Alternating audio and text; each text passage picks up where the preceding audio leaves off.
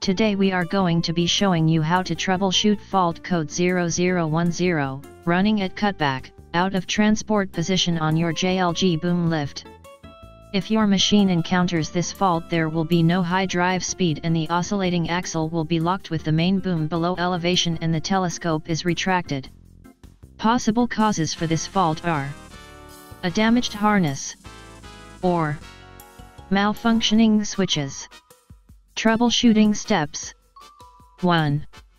Put the boom in the transport position, which is with the boom below 3 degrees and the boom is retracted to within 12 inches of full retraction.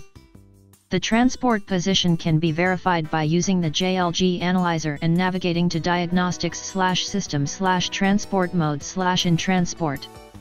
Out of transport will tell you the boom length switches or boom angle sensor isn't reading correctly. 2. Check the position of the boom length sensor while retracted using the JLG analyzer.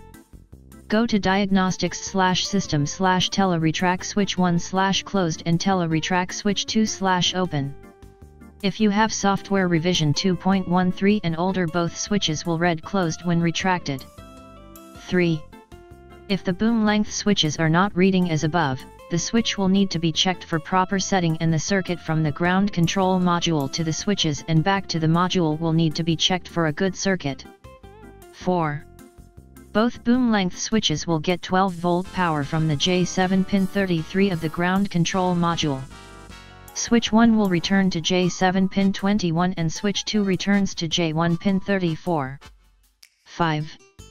There are no elevation switches on this vintage machine because it uses a boom angle sensor. Use the JLG analyzer while connected to the ground control module to calibrate the boom angle sensor. Thanks for watching. You can find a detailed list of troubleshooting steps down below in the description, and you can find all the parts and equipment used in this video over on our website GCIron.com.